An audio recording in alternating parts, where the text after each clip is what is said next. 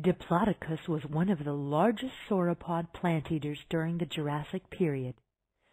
It lived between 155 and 145 million years ago. Diplodocus grew to be about 90 feet long. It had a long 26-foot neck and a flexible 45-foot tail. That's about as large as an airplane. It was among the longest land animals that ever walked on the planet. It was also heavy, although not as heavy as a brachiosaurus. It weighed about 15 tons. Its nostrils were at the top of its head. Some paleontologists believe that this allowed Diplodocus to spend more of its time underwater. Now we believe this dinosaur was more of a land creature. Diplodocus was not a very intelligent dinosaur. Its head was less than 2 feet long. The space in its skull for a brain was very small. Some paleontologists think that Diplodocus had a second brain in its backbone near the hips. This might have helped send messages from its brain to its back legs and tail. Diplodocus moved slowly. Like most dinosaurs, its front legs were shorter than its back legs, so its neck stretched out straight from its body.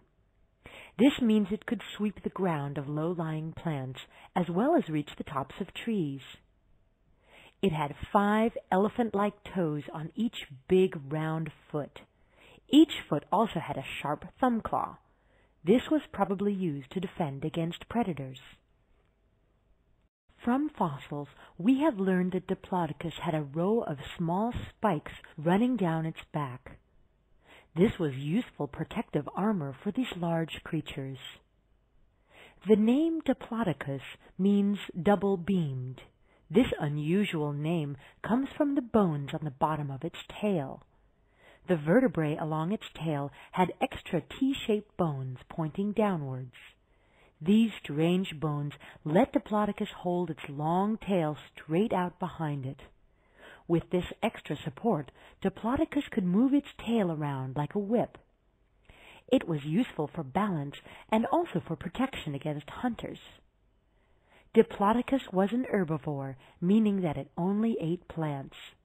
It had small, blunt teeth, but only at the front of its mouth. This was useful for stripping leaves off of trees, but it also meant that it probably couldn't chew its food.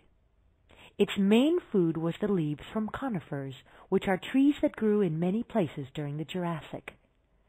It may have also eaten the leaves from ginkgo trees, ferns, cycads, mosses, and horsetails.